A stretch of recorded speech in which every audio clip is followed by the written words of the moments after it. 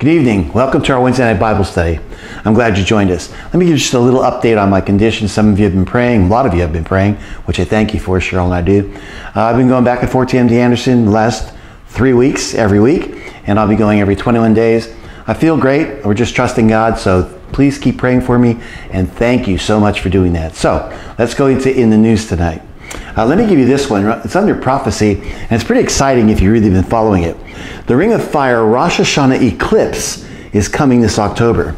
So why do solar eclipses keep falling on such noteworthy dates? In 2024, there will be a total of just 2 solar eclipses. The first one already happened on April 8th, if you remember. It was known as the Great American Eclipse of 2024. And it occurred just after the sun had gone down in Israel and the first day of the first month of the Hebrew calendar had begun. Now, store that away for a moment.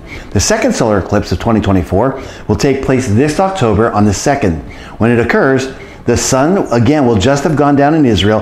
And watch this, the festival of Rosh Hashanah, the new year, will just have started. Is it just a coincidence that the first solar eclipse of 2024 happened to fall on the very first day of the first month of the Hebrew calendar, and the second solar eclipse of 2024 just happens to fall on the day that is celebrated as the Jewish New Year? For those that are able to view this eclipse, and you won't be able to do it from America, it will truly be a once-in-a-lifetime opportunity. According to USA Today, the moon will begin to cross the face of the sun at 1542 UTC time. So when this eclipse begins, the festival of Rosh Hashanah will just have started. Will something unusual also happen during the fall festivals this year? Well, we're just going to have to wait and see what happens. But unlike the Great American Eclipse of 2024, the eclipse on October 2nd will not be visible again in the continental United States. So many people out there are entirely convinced that the solar eclipses of 2024 are just completely random events that have no significance whatsoever. And I can certainly understand why they would choose to see things that way. But Jesus specifically warns us, quote, "There shall be signs in the sun and in the moon and in the stars in the last days. And in order to have a solar eclipse, the sun and the moon must both be involved." Here in 2024, we've already witnessed a major solar eclipse on the very first day, again, of the very first month of the biblical calendar. And now we're going to witness a solar eclipse on the very first day of the 7th month of the biblical calendar, again, which is considered the Jewish New Year. If that's just a coincidence, it is a really, really bizarre one. Could it be possible that someone's trying to get our attention? Could it be possible that this year is being marked for some reason? In Genesis chapter 1, and you've heard me say this over and over again through the years, God specifically stated that one of the reasons he created the sun and the moon was because he planned to use them as signs. They're for signs, seasons, and times. We've seen this all throughout history, and now I'm convinced that this year on his calendar is being marked for a purpose. Will it be a sign of chaos? Will it be a sign of an increased war? Or maybe even Jesus returning? Well, we'll see. I, for one, choose the last one. Let me give you a little bit more and tell you what's happening in our economy. And again, we're getting a lot of gaslighting all over the place in America. Obviously, you've been used to that, seeing our liberal media. So I'd like to tell us that our economy is doing really well. And it may not have hit you smack dab in the face yet, but obviously you're paying for higher grocery bills, gas bills, power bills. And so let me just continue to give you an update on what's happening in our economy. There's a couple articles. Retail stores and restaurants are collapsing all across America. It's incredibly sad to watch the United States economy slowly but surely come apart at the seams all around us. There's a lot of places that are shutting down their brick and mortar. Milk Bar and Grill is going bankrupt. Kuma's Corner, bankrupt. Red Lobster, bankrupt, shutting down. Tijuana Flats, shutting down their stores. Sticky Fingers Joint, you may not have heard some of these. Most of them are Midwest, bankrupt. Boxer Raymond, bankrupt. We really are in the midst of a restaurant apocalypse. And more of our favorite eateries are getting into trouble with each passing day. It's very hard to run a restaurant, especially on tight budgets. A large number of KFC locations just suddenly shut down in the Midwest. Dozens of KFC locations closed all across the Midwest this week. Up to 25 restaurants owned by major fast food franchisee EYM Chicken have shut in Illinois, Indiana, and Wisconsin, according to all the reports. At one time, KFC was such a wonderful American success story. But now, KFC restaurants are becoming an endangered species. If you still have a KFC in your community, you should visit it right now while you still can, because it may not be there soon. Meanwhile, we just learned that the chain of gas stations and convenience stores in the Midwest have also been closing down. Team Cherie Koss was forced to shut down all operations in 25 locations in Michigan and Wisconsin after its landlord, Mountain Express Oil, filed Chapter 7 bankruptcy liquidation on August.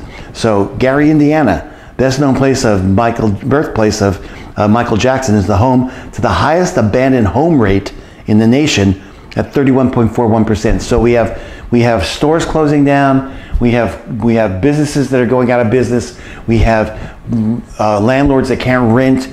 We have homes that are being sold for nothing in certain areas. Just listen to this. We also continue to see more signs of trouble in the banking industry. According to the Daily Mail, the United States lost 41 more bank branches in just one 2-week period recently. Of course, lots of retail stores are being permanently shut down as well. Now, Big Lots has raised the number of stores that is likely to close to a maximum of 315. Sadly, this is really the beginning of the end for Big Lots because it won't be able to survive much longer. They've already closed hundreds of stores, but that hasn't helped much. And Rite Aid is far from alone. It's going to close also. All over the nation, once thriving businesses are being boarded up. Now I want to inject something here. I heard Kamala Harris the other day, which I'm not crazy about hearing, to be honest with you, because she has no platform and she's just a suit behind a pulpit, or excuse me, behind a desk with a teleprompter. But she said she's going to create in her economic plan 25,000 new small businesses. Did she tell you that last year 550,000 small businesses closed under her and Biden's administration, the second year in a row? So that means nothing. It's a whole lot of verbiage that's nothing. I wish people would really understand what's going on today politically, because people are being hoodwinked in America. A vote for Kamala Harris is a vote for stupidity. And so I'm going to be very, very, very honest with you. There's no platform. We have no idea what she's about. So I don't want to be too political, but I want to let you know that America's in trouble. It's in trouble economically. Let me give you this one also, not to mention domestically and foreign and our foreign policy. This one's another one. This says this: is the media trying to gaslight us about the state of the U.S. economy? Well, obviously the answer is yes. So how many times have you heard that the mainstream media tell you the economy is just doing great in recent months? I've seen the word booming used over and over again to describe the economy, and it makes me absolutely sick. The level of gaslighting that we're witnessing right now is totally off the charts. Millions of Americans are sleeping in their vehicles. Thousands of businesses are failing all over the nation, as I just told you. And most of the country now believes the American dream is no longer attainable. Forget about what CNN and NBC and ABC and MSNBC, forget about what they're telling you. They are lying to you, and they're not telling you the truth. If this is what's a booming economy feels like, I'd hate to see what was happened during a recession. I totally understand why the mainstream media is gaslighting us. They want us to believe that everything is fine, so we'll vote a certain way in November. They have an agenda, and they are pushing it really, really hard. It's insulting to me. It's insulting to think that they actually believe Americans are that stupid. And again, I don't know, maybe some are, but it's insulting. But what they're telling us simply doesn't match up with reality. The following are 7 signs that the mainstream media is flat out lying to us about our economy. Number 1, survey after survey has shown that the economy is the #1 concern for American voters during this election. Number 2, at this point, the economy is in such a rough shape that even Dollar General, as I just told you before, is running out of money. Their stocks tumbled 25%. They are saying that even lower income customers don't have enough money to shop at Dollar General. We should be taking notice to that. Number 3, when the U.S. economy was actually booming, Big Lots was thriving. It's an indicator, it's a barometer. Sadly, today's economic environment has been very hard on the retail chain and is now teetering on the brink of bankruptcy. 4, needless to say, Big Lots is far from alone, because the number of businesses, as I've been sharing with you, that are filing for bankruptcy has reached dizzying heights. According to statistics, by the way, on the Administration Office of U.S. Courts, annual bankruptcy filings totaled 486,613 in the year ending June 2024, with 418,724 cases in the previous year. These are bankruptcies. These are businesses going out of business, small businesses, big businesses. And Harris wants to start up 25,000 businesses. That's nothing. It's a drop in the bucket, even if she could do it. Number 5, according to Zero Hedge Fund, several regional Fed business surveys just fell even deeper into contraction territory. They're contracting, not a good sign for an economy. 4 more years is not the message being heard from the regional Fed surveys this week, as Philly, Dallas, and Richmond business surveys all slumped deeper into contraction. 6, approximately 2/3 of the entire United States population no longer believes in that the American dream is still alive. 7, last but certainly not least, total household debt in the United States has soared to a level that we have absolutely never have seen before. A quarterly report published this month by the Federal Reserve Bank of New York on household credit and debt found that between the first quarter of 2021 and the second quarter of 2024, credit card debt surged 50%, while household debt, which includes mortgages and auto homes, 22%. In dollar terms, credit card debt rose $770 billion in early 2021 to $1.14 trillion in the most recent quarter, while household debt increased from $14.6 trillion to $17.8 in the same period. What does that mean? It means that people can't afford things and they're putting it on credit more than ever. Sooner or later, Peter's got to pray Paul. Sooner or later, something's going to happen. While stock prices continue to set new all-time highs, which is kind of weird, much of the nation looks like a horror show. For example, just consider what's happened to Pine Bluff, Arkansas. It's a city. A small Arkansas city suffering from severe population decline and economic turmoil has become so abandoned that properties, homes, are being offered for as little as $400 a home. Pine Bluff, a bleak metro that saw its population drop from 49,000 to 41,000 residents from 2010 to 2020, made headlines this month after being panned in a YouTube documentary for Abandoned Atlas. In the movie, filmmaker Michael Schwartz said witnessing the city's decay shocked him, saying it seems like every time I turn a corner, there's another abandoned home or another building left behind. Our communities are falling apart right in front of our eyes. Our economy is falling apart right in front of our eyes. And our entire society is falling apart right in front of our eyes. And you want 4 more years of that? So don't let the mainstream media fool you. The economy really is moving in the wrong direction very rapidly. And it won't be too long before even they are forced to admit the truth. Let's go a little bit further and tell you a little about war. It seems that everything's on a knife edge in our world. Nuclear war is much closer than we dare imagine, this article says. It was a sobering title of an article in The Telegraph. The article on August 21st outlines Russian, Chinese, and North Korean nuclear advances and discusses Russia's work on nuclear-related space-based technologies about which few details are known. And again, most people have no knowledge of this. You'll never hear about this in the media or even social media. You just won't hear it. I'm vetting all these articles all over the world to tell you that these are major articles. These are major happenings. The long-term nuclear threat from space is something U.S. policymakers have been unable to slow down. As the nuclear weapons technology of enemies of the West surges, and I mean surges ahead, analysts are calling for Western nations to start to rebuild and modernize their own arsenals, and to do so as quickly as possible. The nuclear game playing out among many nations today is a reminder that we live in an unprecedented period with conditions that have never ever existed before. Of course, Jesus foretold that if he does not return, he said, no flesh would be saved. Matthew 24:22. The possibility of human annihilation did not exist until the advent of nuclear weapons, roughly 80 years ago. Without the hope of Christ's intervention, this world appears to be headed towards oblivion. Yet the Bible reveals that Jesus will return as Savior of mankind in Acts chapter 1, 9-11. So I'm excited in one sense because this has never been this way before. The last 80 years we could totally annihilate. Jesus said, unless he returns, no flesh will be saved. That's right up to today's news. Let's go a little bit more. And if you know anything about me right now, you know that I'm totally disgusted with American Christianity. And again, not every church, but American Christianity has become extremely secular. And it needs a wake-up call really bad. This article kind of backs up what I've been saying. Epidemic of cultural Christians abandoning the Bible for cultural acceptance. George Barna, and I know George Barna personally, and he is ticked. He does all the surveys. Director of Research at Arizona Christian University Cultural Research Center released new data earlier this month that, quote, reveals the limitations of Christian evangelicalism in American society.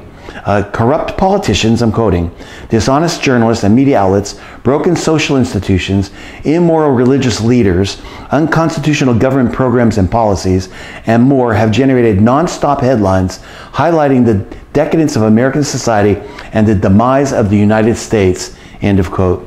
He went on to contend that the depth of depravity is absolutely shocking. Again, I've been preaching it. And that it's indisputable that the decline is a direct result, listen to it, of the spiritual collapse of Christianity in the nation and its pastors. Wow. The data, said guest host and former Congressman Joy Heiss on Thursday's Washington Watch, also strongly suggests that evangelicals are more likely to be shaped by the culture around them than they are to influence or evangelize it. Okay, I'll say it. My opinion. American Christianity, in my opinion, is a feel-good, self-serving meology that mixes very well with the pagan culture all around it. Part of today's issue is that many evangelicals don't really buy the Bible at face value. Many of their beliefs are not consistent, argued Barna. He continued, I'm not saying they're a lost cause or they're bad people, but there's a lot of misinformation in the minds and hearts of people who, even when you define them theologically as evangelicals, they're not buying into what the Bible teaches and they're not living it out.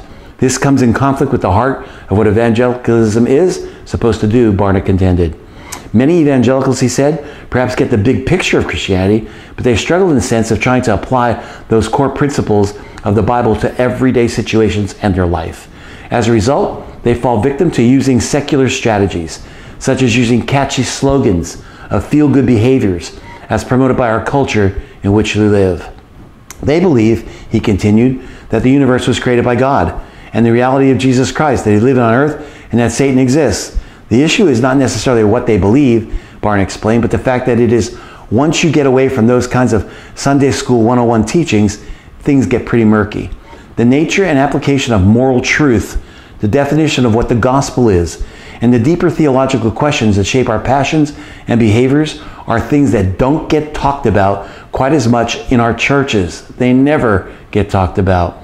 And those are the kinds of issues that relate to not only our lives, but also the political issues of the day. Come on, you've got to understand, this is what I've been telling you. It goes on, research shows that evangelicals are significantly unlikely to speak with people who hold different opinions than them. I just came back from MD Anderson, and this is not blowing my horn or Cheryl's. Every time we go out there, we speak to people about Jesus. Every time we go out there, we tell them about Jesus Christ. And we've had amazing, matter of fact, our YouTube driver to the airport was Muslim, and I was able to talk to him about Jesus, and he listened right down the line. But most evangelicals are not doing any of that. They're not taking any opportunities. Barna added, the data also revealed that most evangelicals don't even attend what's usually thought of as being an evangelical church. But perhaps the most notable about these findings, here highlighted, is that if the professing evangelicals don't have a biblical worldview, and they're not being salt and they're not being light in their communities, then they're not evangelizing. So they pose the question, did the study in any way determine what kind of impact that lack of spiritual engagement is having on our culture, our current culture and our society? Unfortunately, Barna replied, it's allowed the media, listen, to become the evangelists of America. Let me repeat it. It's allowed the media to become the evangelists of America rather than the disciples of Jesus, who are called to go out and do everything they can to share the love and the saving grace of Jesus Christ with lost sinners. But in reality, what's happening, there's now an evangelical vacuum in American society, where both evangelicals and the rest of society are taking their cues from the media, which also happens to be one of the primary forces seeking to silence Christianity. It's indescribably frightening. Ultimately, Barna contends if the followers of Jesus aren't willing to go out and talk about him, who's going to do it? He added, the journalists aren't going to be the ones who are professing the gospel to America. All this points to the fact that we've got some major issues to address. As for first steps, Barna urged, the best place to start is within your family. It's parents who have the responsibility of doing everything they can to raise their children up to be spiritual champions, to hear the gospel, to know the gospel, to embrace the gospel, to live the gospel, to share the gospels. That's our job as parents and as grandparents. Consider this, he asked. What's the greatest need for the Christian community in America today? According to Barna, we need to sit back, take a deep and intense and realistic look at our own faith. And that's one of the reasons why I teach an in-depth Bible study. because I'm not interested in fluff Christianity. I'm not interested in ice cream Christianity. I'm interested in the real truth of God's word. Let's go a little bit further and tell you that some people are. Thank God for the ones that are bold. Now, if you know this band, it was Three Doors Down. Three Doors Down is a secular band. It's been around since 2000. That's when it had its popularity. Three Doors Down lead singer Brad Arnold surprises his concert fans with a message of faith saying, Jesus loves you. You gotta love this. This is where it has to happen. The award-winning rock band Three Doors Down performed their well-known hits for an energetic crowd in Hershey, Pennsylvania last weekend, but also surprised the audience by sharing a biblical message. A Grammy-nominated and American Music Awards winning band, Three Doors Down is known for mega hits such as Kryptonite, Here Without You, and When I'm Gone, all of which reached the top 5 on Billboard's Hot 100 list in the early 2000s. Here Without You has 1 billion YouTube streams. Three Doors Down is not a Christian band, but lead singer Brad Arnold told the crowd in the August 23 performance he felt led to discuss faith. He made the comments prior to the band's song Away from the Sun. He said this, "The world surrounds us with a message that will never be good enough, will never be strong enough, will never be beautiful enough, will never be rich enough," Arnold said. He said, "Such messages are a total lie." He went on to say this, "You will always be enough because Jesus Christ loves you and died for you." Arnold encouraged the audience to repeat after him, "I am the one that Jesus loves." He said he loves you enough to let you know that you're not complete. That's not all you'll be. There's more for you, I promise you. There's more for you in Jesus, and you will win if you trust him. Man, that is refreshing, especially after I just read to you about certain things. Now, unfortunately, I got to give you some of the moral decay that's going on in America, and I don't like to talk a whole lot politically because I'd be here all night. But LGBT group Waltz founded wants to trans kids, defund police, and abolish borders. No one knows what this Democratic Party ticket's like. We need to understand what it's about. Democratic Vice Presidential candidate Tim Walz has boasted of founding the local chapter of an organization that demands, quote, the abolition of the police, abolition of borders, reparations for all indigenous and black people, placing males and females correctional institutions, and transgender procedures for minors without parental consent, all while concealing children's transgender identity from their parents. An LGBTQ website said that Walz's behavior towards a student would get him labeled as a groomer today. A groomer is somebody who trains someone to be LGBTQ. The LGBTQ group, a website, says he's a groomer. Do you want a groomer as your vice president? Walz's wife is no better. Her name is Gwen, is equally supportive of indoctrinating Christian children in group's agenda because she considers it part of her religious faith that God created some people gay. I'm quoting. Tim Walz founded the local chapter of GSA Network at Mankato West High School in the late 1990s. This guy's been at it for a while. The GSA Network codified its political beliefs in a document on its resource page titled Truth 9-Point Platform. Platform calls for the abolition of the police, U.S. immigration and customs enforcement, borders and judicial system, and an end of the cisgenic heterosexual patriarchy. Reparations for all indigenous and black people, including indigenous reclamation of stolen lands. That means you'd have to give the entire United States back to the Indians. And free and non-compulsory education for every single person. We demand abolition, they said. Abolition of the police, abolition of borders and ICE, abolition of current punishment-based justice system. We demand for our communities to be empowered or take care of themselves. No borders for rehabilitation and healing justice, the manifesto declares. It claims that it builds upon the Black Panthers Party 10-point program. Black Panthers. We are in a moment which calls for us, they're saying, to bravely and ferociously fight for our communal liberation, which will be launched in the name of our transgender and gender nonconforming ancestors who struggle before us. The revolution is a relationship. The Walz family signaled its solidarity with George Floyd BLM riots, which touched off in Minnesota in May 2020. Gwen Walz, his wife, said she inhaled the smell of burning tires through her open window in order to feel close to the revolutionary BLM movement. I'm not making this stuff up. Whistleblowers say Tim Walz ordered police to abandon the 3rd precinct to arsonists, whom Kamala Harris urged her followers to bail out of jail. Is this what America wants? The GSA Network believes in promoting transgender ideology and facilitating children's transgender transitions without parent consent.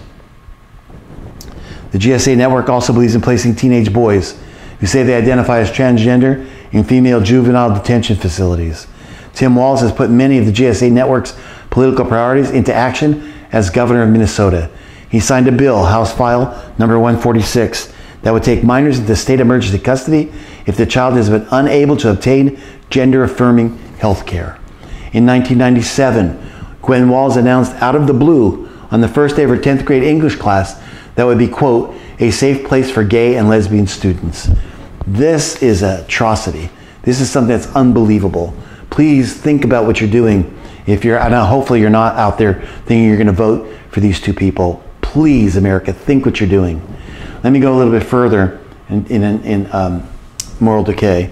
Indoctrination works. American adults identifying as LGBT approach 10%. What's happening in our culture? The number of American adults who identify as LGBT is increasing, especially among youth, according to survey results. Last year, Gallup polled over 12,000 American adults and found that 7.6 identify as lesbian, gay, bisexual, transgender, queer, or whatever else they want to talk about. That number's up from 5.6 in 2020 and 3.5 in 2012. Our culture and our nation is changing drastically. From 2012 to 2017, American adults who self-identify as LGBTQ rose from 3.5 to 4.5. From 2017 to 2020, from 4.5 to 5.6. Between 20 and 2021, 5.6 to 7.1, and nearly 8% by the end of 2023. It's constantly going up. The pressure is everywhere. People are ditching Christianity. Pulpits are not saying anything about it. Youth are not attending church. They're not getting Bible training. They're not hearing it at home. And they're accepting everything the culture says. According to the survey, 22.3% of those born between 1997 and 2012, Generation Z, identify as LGBT. 22%. Almost a quarter of Generation Z. They're lost and they need God. Generation Millennials, 4.5%. Generation X, 4.5%. Millennials, 10%. However, the percentage of American adults who identify as transgender has grown exponentially, with Millennials more than twice as likely to identify as transgender than Generation X adults and Generation Z adults. Almost 3 times more likely to identify as transgender than Millennials. If current trends continue, Gallup tells us, it's likely that the proportion of LGBT identifiers will exceed 10% of the United States population. Can you say Sodom and Gomorrah? I'm telling you, we are in the calm before the storm. Judgment is coming for America. Let me say it again. Judgment is coming for America. God will not stand back forever. He's got great grace and great mercy, but please don't forget that God is a judging God also. Let me go a little bit more and tell you a little bit of technology. Advanced technology and the coming global empire. Listen to this really well. It sounds almost science fiction, but it's science fact. A series of recent news stories have highlighted the massive advances made in the field of artificial intelligence, AI, specifically in regard to facial recognition technologies. According to the BBC, the police used facial recognition technology to scan an entire crowd at a recent air show in the United Kingdom, which had dozens of thousands of people there, leading to the arrest of 3 people. Last week, the Transportation Security Administration arrested a woman after facial recognition devices detected her trying to use someone else's identification and boarding pass at Tampa International Airport. NBC News, meanwhile, reports facial recognition technology is being used as Major League Baseball stadiums across the United States. And Reason Magazine says the National Football League is also doing it. NBC News detailed the story of Kelly Conlon. Conlon was kicked out of Radio City Music Hall after facial recognition technology alerted security to her presence. She was entering the venue with her daughter and a pack of Girl Scouts to watch the Rockettes. Conlon was an attorney at a law firm suing the parent company of Radio City Music Hall. Even though Conlon wasn't directly involved in litigation, the venue pulled her photo from the law firm's website and added it to their database. Facial recognition technology instantly identified her as she entered the venue, and security personnel showed her the door. This is a world in which we now live. More and more public venues are under total, constant surveillance. Think of the power this technology gives governments like the Chinese, Chinese dissidents, political activists, ethnic minorities, Christians, and other enemies of the state will also have nowhere to hide. And as we just read, China isn't the only entity taking advantage of this technology. Sports teams around the United States. So it's the rise of Big Brother. We hear about George Orwell and his 1984 novel, but let me just tell you a little bit about it without telling you the whole thing. In George Orwell's novel of 1984, we're first introduced to what's called Big Brother, an omnipresent, all-powerful, and well-intentioned totalitarian regime. The book's hero, Winston Smith, lives in a world where every single citizen is under 24/7 surveillance. Personal privacy does not exist. Government controls every aspect of people's lives. Monitors in Winston's apartment spy on him when he's home. In 1984, that was science fiction. Today, this is science fact. Other devices spy on him when he's not home. Hidden cameras and microphones capture his work, his deeds, and even his facial expressions. Sound familiar? This is exactly where we are right now. So what's coming? Well, here's where you got to put your hats on and listen to me for a moment, because it sounds science fiction, but I promise you it's coming. Look what people do today in America. They upload pictures of themselves and their friends to Facebook. Then they tag them so AI systems can recognize them. They reveal personal information on Snapchat and X, formerly Twitter. They set up doorbell cameras connected to the internet, and sometimes indoor surveillance cameras connected to the internet. And they set up devices like Siri and Alexa in their homes. These devices respond to voice commands and make life much easier for them, but they also have a downside. By definition, they're always listening to you. That means a microphone is in your house listening to you at all times, 24/7, 365 days a year. And some of these devices feature their own cameras. So as time goes by, these devices, will become smaller and smaller and cheaper and cheaper. And as they become smaller and cheaper, they'll become ubiquitous. They'll be absolutely everywhere. How much smaller and cheaper will these devices become? Imagine trillions of HD cameras and microphones, each one the size of a, you ready? Dust particle. They're working on it.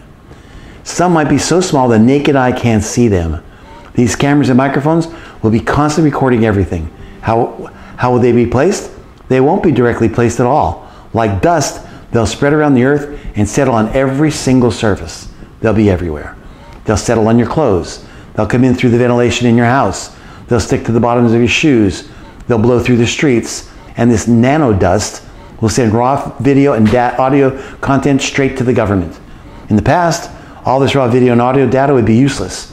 It would take legions of intelligence analysts a century or more to listen to just one day of global conversations. But with AI, humans don't have to sit and listen. It'll be instantly processed. So it's a coming global empire. So why does it all matter? Because 2,000 years ago, the Bible said a single government will rule all the people of the world. Revelation 13:7. It also said the leader of the government will exercise such total control, he'll be able to decide who can buy or sell anything. Think about those statements. A global government will have total and complete control over all commerce. To achieve this feat requires a police state like the likes of which the world has never seen. Was such a state possible in the first century? No. Was it possible in the 20th century? No. Is it possible in this century? Absolutely. And it won't just be a possibility, it will be a reality. Government won't be able to resist the temptation AI and other advanced technologies would offer. Jesus himself said, when all these things begin to happen, look up, for your redemption draws near. In fact, he said, the generation witnessing, seeing these things, will not pass away before he returns. Man, I am all over that tonight. I am ready for him to come back. Let me give you one last one. It's kind of an interesting one. I know our in the news is going a little long, but this one's kind of interesting. Ants tend to each other's wounds. I love the Bible. It gives you so much truth without telling you a whole lot of detail on it. The author of the book of Proverbs tells this, go to the ant, you sluggard. Consider her ways and be wise. Proverbs 6:6. Indeed, much wisdom can be gleaned from the study of ants. New research shows some ants care for their injured comrades by cleaning their wounds or amputating an injured limb. Listen to this, it's wild. Ants determine whether the injury requires cleaning or amputation based on its location and consistently treat the wound accordingly. In the case of amputations, the survival rate for the injured ant increases from about 40% to 90% or higher. A wound cleaning increases the survival rate from 15% to 75%. Etymologists recognize the benefit to the colony of such medical care and are quick to attribute the practice to evolutionary development. Yet the ants' leg amputations take from 40 minutes to 3 hours. Are you kidding me? As the lead researcher author noted, the level of care is the most sophisticated in the animal kingdom, rivaled only by our own. The idea that such an advanced system arose by natural selection or evolution, acting on randomly mutation, rightly strains your credulity. However, the same God who instructed us to gain wisdom by observing the ants also noted that his existence can be clearly seen in his creation, Romans 1:20. So it's far more far-fetched to assume ants possess incredible foresight than to mindless evolutionary process, or to suggest the involvement of an all-wise designer. God designed those ants. Solomon said you may want to consider them. They know some things you don't. We're going to go into our study tonight, and tonight I'm going to give you a little bit of an understanding of where this is going. I really wish that a lot of people would listen tonight, and if you hear this, you really need to share it with people. One of the most asked questions I've received in my tenure as a pastor over the last 40 years is, who is Melchizedek? Well, tonight we're going to detail who Melchizedek is, and I'm going to give you a theory of mine. I'm going to be very, very upfront with you that is my theory. I'll tell you where the theory begins, and I'll tell you about it. But first of all, let's go into this Genesis chapter 14 study. Part 2. We will finish the chapter tonight. Abraham, it'll be about Abraham and the Battle of Siddim. Most people, I might tell people about this and when we teach it, say, I never heard of this. Well, it's in your Bible. We last left Abram with a dilemma. His brother's son, Lot, lived in Sodom, and Sodom was part of a 5-king kingdom. It was a very plush area down by what we now know is the Dead Sea, which wasn't there. It was a fertile valley, the Valley of Siddim. They were paying, these 5 kings down in that valley of 5 cities were paying high taxes to a much larger eastern kingdom of 4 kings in the east that actually ruled the world. But the 5 kings of the south of the Valley of Siddim rebelled in the 13th year, and the 4 kings of the east came down to conquer them in the Valley of Siddim. Now, why did they pay so much taxes? Because they controlled the King's Highway. King's Highway connects 3 continents, still does. And so lots of commerce, lots of money came. So when they rebelled, these 5 kings of the east came down and to conquer them. We know that, we've showed you this. These are the valley. Now again, the Dead Sea wasn't there. I'm pointing to this chart in the middle. You see the valley right here: Gomorrah, Zebulun, Admah, Sodom. These are and Siddim. These are the 5 kings of the south, or the Valley of Siddim. Off the map here to the right, you'll see I wrote 4 kings of the east. That's off the map, and we've talked about this last week. Here they are again. So this one controlled, these 4 kings of the east controlled pretty much the whole world at that time, the known world. And these are right here, very prosperous in the Valley of Siddim. So as we see these happening, we see that these are going to come down. Some of them call them the Hittites, Eleazar, the kings. Chedorlaomer is the leader of all of those 4 kings to the east. So they're going to come down and they're going to conquer the people of the valley, the kings of the valley. Abram is right smack dab in the middle. If you look at this chart, between that red and blue arrow, right there in the middle is where Abram. He's not really involved at all in this war that's going on. He could have listened to his internal flesh and pass it off as God's judgment on Sodom and Lot and do absolutely nothing. We told you we fight 3 things. The internal is one of them. He could have done nothing. Or he could have passed it off as a worldly, an external. We fight the external, an external problem. And again, that he had nothing to do with. But as we left off last week, after the 5 kings conquer, they will conquer the 4 kings of the south. They take all of their possessions and all of the people and Lot and his family, and they start to head back north, obviously to go northeast. What's Abram's response? Well, he doesn't have to get involved at all, but he gets directly involved. And here's where we pick it up. Now, when Abram heard that his brother was taken, again, when it says brother, it's his brother's son Lot. We know that. When his brother was taken captive, he armed his 318 trained servants who were born in his own house and went in pursuit as far as Dan. Abram had a small army. He's arming his servants, 318 of them. Now, after he gets directly involved and follows after the conquering kings all the way to the north, as we told you last week, to what's called the Gates of Dan. They are still there. This is the oldest mud gate in the world. This is the gate that Abram went through. This is the gate that the kings went through. This is how you get out of northern Israel and back into what we know as Syria and beyond. Then, as one born to lead, Abram, and there's that gate. Abram divides his army. Look at this map. Look at the red dots there in the middle. So the kings of the east destroy and conquer the kings of the south in Siddim. They start to go back north. And look at this. There's the red arrow right there in the middle is the gate of Dan. Abram starts to follow them from Hebron. He divides his army. It's a pincer move. This man is unbelievable. He is using a pincer move. He's dividing his army so that he can conquer these kings of the north and take back everything that they've stolen. So he divides his army, and Genesis 14 tells us what happens. He divides his forces against them by night. He is a shrewd general. And he and his servants attacked them and pursued them as far as Hobah. Notice that he's part of the attack, which is north of Damascus. So he brought back all the goods, also brought back his brother Lot and his goods, as well as the women and the people. He actually overtakes them and conquers them. He goes as far as Hobah. Here's Damascus. Damascus today is in Syria. He divides his army right past Dan. He goes all the way, if you look to the right-hand side of this chart, to Hobah, and that's where he overtakes them before they can get back to the east. This is powerful. This was a world war, by the way, and this was a massive thing. And Abram is the one that's going to conquer those kings of the east and take back everything that they took from the 5 kings of the south. So he pursues them again as far as Hobah, north of Damascus, Syria today.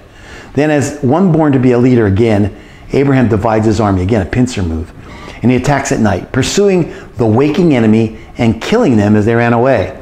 The victory is absolutely incredible and can only be explained in God terms. And not only did he rescue Lot, but all the people taken, plus a vast amount of spoils. So he takes it all back. Listen, Satan loves to take what's ours.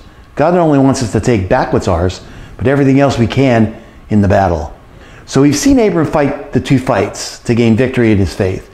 He fought the internal, his flesh. He fought the external, the world. But there's another battle coming up. And that battle, it was what we call the infernal. Satan's not done yet. He's already fought the internal. His flesh told him not to get involved, but he did. He fought the external. He went against the enemy. And now it's the infernal. What next test will come for him? It's the wiles of the devil. Let's look at it, because here it is. Genesis 14, 17 to 20. And the king of Sodom went out to meet him at the valley of Sheva, that is the king's valley, after his return from the defeat of Chedorlaomer, and the kings were with him. Then Melchizedek, king of Salem, here's Melchizedek, brought out bread and wine. He was the priest of God Most High, and he blessed him and said, Blessed be Abram, the God of God Most High, possessor of heaven and earth, and blessed be God Most High, who has delivered your enemies into your hand. And he gave him a tithe of all. Abram tithed to Melchizedek. So interesting, cryptic, lots of controversy over it. We're going to take it apart tonight. In a few moments, a peculiar form of temptation will be put to Abraham when the king of Sodom approaches him, whom Abraham rescued. But first, let's talk about Melchizedek. Melchizedek, the king of Salem. He is a king of a kingdom, a priest king, and one of the great types of the Lord Jesus in the Old Testament. So, okay, look where we are right now. Let me review with you for a moment. So, when Abraham was born, approximately 1996 BC, died 1821 BC, at 170 years old, the events recorded in Genesis 14 happened sometime between 1921 and 1896 BC. The characters: Abram, a man from Ur of the Chaldeans, who moved to Canaan of God's instruction. God promised to bless all the nations of the earth through his descendants. Lot, we know it's Abraham's nephew's son, his brother's son, who lived near the city of Sodom. 9 warring kings, 5 from the south, 4 from the east. Melchizedek, king of Salem and priest of God Most High. Where? The key battle discussed in this chapter occurred in the valley of Siddim. Abram pursues his nephew all the way up to Damascus and beyond and takes them all back. So that's where we are so far. Now, look at what happens. Melchizedek, king of Salem, brought out bread and wine. He was the priest of the Most High. He sets bread and wine before Abram. This is after Abram defeats the kings of the east and takes all the spoils of war and all the people back. It's a type of body and blood. It's a symbol of Calvary. It's a symbol of Christ. Melchizedek calls Abram possessor of heaven and earth. It means one who can buy in both places. He's able to purchase things in earth and purchase things in heaven. It's really a powerful statement. You see, just as we glance backward at the emblems, the bread and wine, Abram looked to the future through the emblems. This is a prophecy of Christ. This is the first communion ever mentioned in Scripture. So who is this Melchizedek? There's been controversy everywhere. Some believe that Noah's son Shem, who is still alive, is Melchizedek. Now, you'll have to do this on your own, but on this chart, if you look at the blue lines, go all the way down here to Abram, the fourth from the bottom. And if you draw a line straight up, you'll see that some of the patriarchs are still living. Shem's still alive during Abram's life. So is Arphaxad. So is Selah. And so is Eber. Peleg, Reu, Serug, Nahor, and Terah are all dead. But some of the patriarchs are still alive. They lived hundreds of years. They're alive when Abraham's alive. I've showed you this before. There's another chart to show it to you. So we know that as the Bible tells their ages, we know that it overlaps. So who is this Melchizedek? Now again, who do I think he was? Well, since Shem, Noah's son, outlived Abraham by another 32 years, some believe Shem was Melchizedek.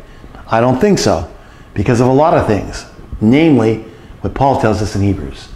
For this Melchizedek, king of Salem, priest of the Most High God, who met Abram returning from the slaughter of the kings, and blessed him, to whom also Abram gave a tenth part of all, first being by interpretation king of righteousness, and after that also king of Salem. He's given us a description here of Melchizedek, which is king of peace, without father, without mother, without descent, having neither beginning of days nor end of life, but made like unto the Son of God, abides a priest continue. Man, no wonder why people get all messed up. Who is this Melchizedek? So some people say it's Seth. It's definitely not Seth. And I'll tell you why. So get ready. Here's what I think based on Scripture. Number one, Melchizedek is the king of Salem. That's Jerusalem. If you've been following our maps, you'll know that the Valley of Siddim was down here where the Dead Sea is. It's south. You know, that's where the 5 kings were. The 4 kings were over here. Abram's living in Hebron, and Jerusalem's kind of in the middle of this. It has nothing to do with this war. So this Melchizedek is a king of Salem. Is it Shem, who's still alive? Well, Paul tells us in Hebrews that Melchizedek is the king of Salem. He's the king of Jerusalem, the king of righteousness. Only Jesus is called the king of righteousness in Scripture 3 times. He's the king of peace. Only Jesus is called the king of peace. Without father, without mother, without descent, with no beginning and no end of life, made like unto the Son of God, a priest continually. It cannot be Shem, who along with Arphaxad, Salah, and Eber, the ones that came from him, probably lived in Jerusalem. So where did these people live? We talked about Abraham and his coming out of Ur of the Chaldees, and the Bible says in Joshua that Abraham's fathers were idol worshippers all the way back to Serug. But before Serug, the ones that were living, where were they? Where were the ones I just told you were alive? Where was Shem, Arphaxad, Selah, and Eber living? Where were they living? Well, the Bible doesn't tell us, but I'm going to suggest to you that they were living in Jerusalem. I'm going to suggest to you that's where they were. These were the holy men of old. They were living there. Again, remember, Eber, they probably lived in Jerusalem. Peleg, Reu, Serug, and Nahor, and Terah, Abram's fathers, were idol worshippers, living in Ur of the Chaldees, Joshua 24:2. It cannot be Shem because he has a father. His father's name was Noah. It can't be Shem because he has a mother. His mother's name was Mrs. Noah. It cannot be Shem. He has a descent. He has a lineage. I showed it to you. There's his lineage. He can't, without descent, he has a descent. He has a lineage. Matter of fact, his lineage goes all the way to Jesus. It can't be Shem. He was born about 1558 BC and he died at 2158 BC, 600 years old. He had beginning of days and end of days. Okay, so now here's my theory. And again, it's my theory. Just listen to it because the Bible, I'm kind of deducting things from the Bible. So where was Shem, Arphaxad, and Selah, and Eber, the ones before the idol worshippers who lived in Ur of the Chaldees? Where was Shem and part of his lineage living? My biblical guess, Salem. They were living in Jerusalem. They were worshiping God there. Probably had an altar, maybe a rough temple. We're not told that in Scripture, but they had to be living somewhere, and they were righteous. So here's my theory. First, I definitely believe that Melchizedek was a Christophany, Christ in the Old Testament, appearing as a man. And I believe he was the king of Salem. And maybe he appeared at times to Shem and the righteous. I get chills thinking of it. And I believe Abram knew this to be so. Why would he go to Jerusalem after this? Why would he go there? He knows something's there. So why would he go? Why would he go to the king of Salem? He knows that something's there. And he goes there to offer tithes. And Melchizedek, Jesus, who I believe was appearing every now and then, not always, but every now and then, shares the very first communion ever with him, the bread and wine, as a look to a future. It's powerful. It's God showing us his story way back in Genesis 14. What does Melchizedek do? He blesses him. And Melchizedek is called the priest of the Most High God. Only Christ is called that. Wow, just imagine. Now we're not directly told it's Jesus, but putting it all together, I can see through Scripture and the deduction of where Shem lived in Jerusalem that these righteous of Shem must have seen Jesus at times in Jerusalem and knew that he was the image of God, made like the Son of God, Hebrews tells us. So when Abraham met Melchizedek, his response was immediate and spiritual. He gave tithes, 10% of all he held. It opened an account in heaven and in earth. Then Abram is blessed and refreshed, and most people miss it, but he receives more revelation from God. Here it is. Possessor of heaven and earth, and blessed be God, the Most High, El Elyon. Now let me tell you why I'm highlighting that. El Elyon there, if you know the word of God, the Bible is really an explanation of who God is. In the Bible, 11,000 times the name of God in one shape or another is related. 11,000 times. And it's a progression. We know that God, Elohim, for God made heaven and earth, Elohim. In the beginning, God, Elohim, plural God. Then as we go along, we start seeing more and more names of God. It's like you meeting somebody. Let's say your wife or your husband. The first time you meet them, you hear their full name. I remember Cheryl Hoke. But as I became closer to her, she became Cher. And then eventually Cheryl Carell. And then the little pet names came. More and more intimate. We became more and more names. That's the whole story of the Bible. God wants to reveal himself to mankind. So here we have another name for God. First time it's ever appeared. El Elyon. It's one of the reasons why I've highlighted it. It's a new name for God, brand new. It means the God who ascends into the heavens. Now, why would I tell you that? Let me go with my theory. I think Jesus was the king of Salem. I think Abraham saw him ascending and descending. I think Shem saw him the same way. And man, I get chills thinking about it. Can you imagine him seeing Jesus? That's why the El Elyon name is there, in my opinion. The one who ascends and descends into heaven. I believe Abram saw Jesus lift off and go into heaven.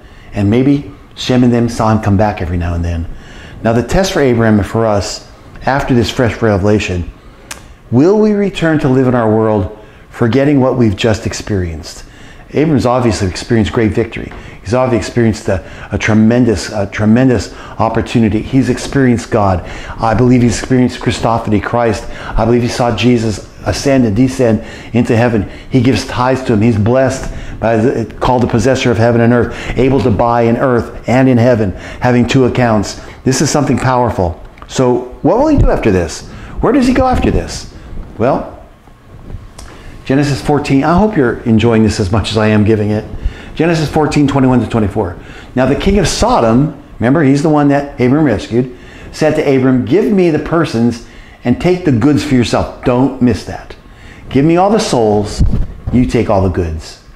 But Abram said to the king of Sodom, I've raised my hand to the Lord, God Most High, the possessor of heaven and earth, that I will take nothing, from a thread to a sandal strap, and that I will not take anything that is yours, lest you should say, I made Abraham rich, except only what the young men have eaten, and the portion of the men who were with me, Aner, Eshcol, and Mamre. Let them take their portion.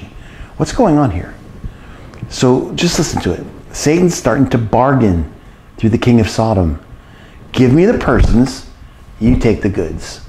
I want people. The king of Sodom wants souls. By the way, the king of Sodom is synonymous with Satan himself. I want souls in exchange for spoils. Don't miss it.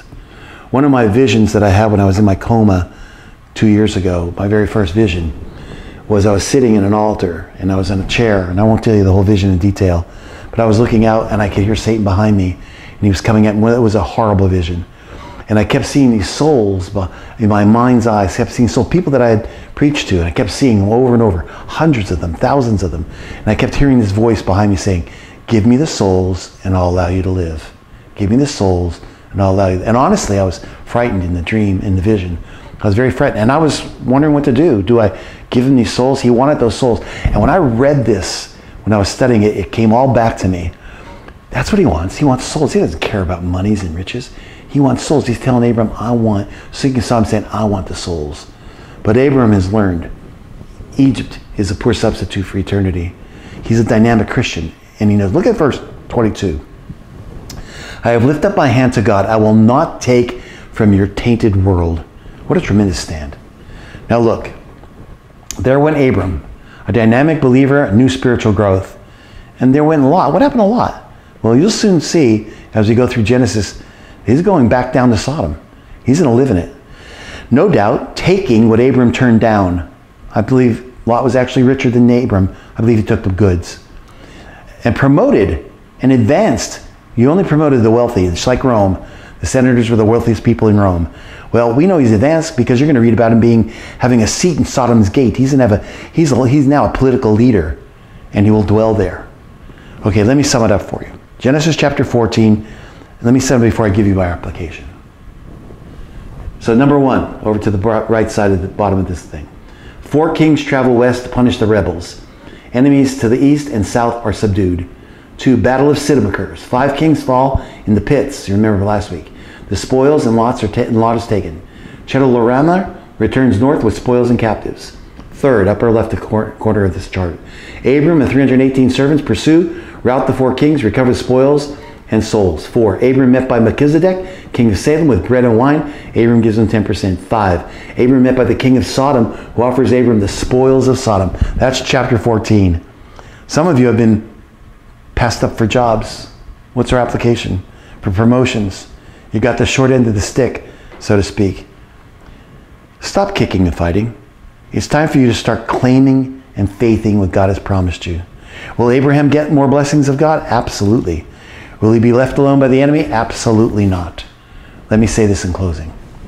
Wishy-washy believers are often amazed and afraid of what life brings them. That's a lot. He's going to live his life afraid. While truly faithful believers, dynamic believers, live their lives amazed and ablazed with God's provisions. That's Abram. He gives up what the world has to offer to live by faith. Let me repeat it. He gives up what the world has to offer to live by faith. It is by far the best rate of return because it always pays off in spiritual and yes, even physical blessings. So let me ask you tonight, what worldly offer have you received lately? At what cost? What are you compromising? I read you article after article. The church in America is compromising today. They're compromising world popularity for Christianity. They're compromising. It's a bad deal. It's a real bad deal. It's not a unique deal. Satan's been trying to offer the compromise ever since Abram and Lot, Adam and Eve. He's been trying to have it. Will you give up worldly advantage if it compromises your godly stance? It's a poor trade-off. What does a man gain if he gains the whole world and loses his own soul, Jesus said. Mark chapter 10, Jesus said, most certainly I tell you, there's no one that's left house or brothers or sisters or father or mother or wife or children or land for my sake and for the sake of God, of the good news, the gospel, who will receive 100 times more now in this time, houses, brothers, sisters, mothers, children, and land with persecutions, and in the age to come, eternal life. Possessors of heaven and earth. When you give up for God, you become like Abraham. You become a possessor of heaven and earth. You have a bank account on the earth that God blesses, and you got a bank account in heaven that he blesses. Not necessarily without persecution, though.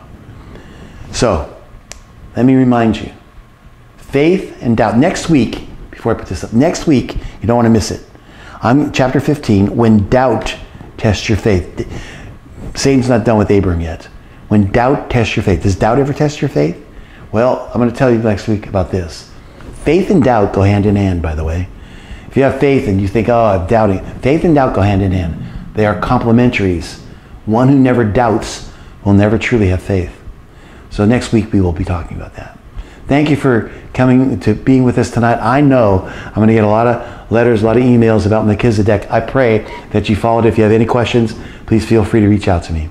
Let me pray for you and your family. Father, again, I thank you and I praise you for these lessons of faith, for growing our faith tonight, Lord God. Bless everyone that's listened, Lord God.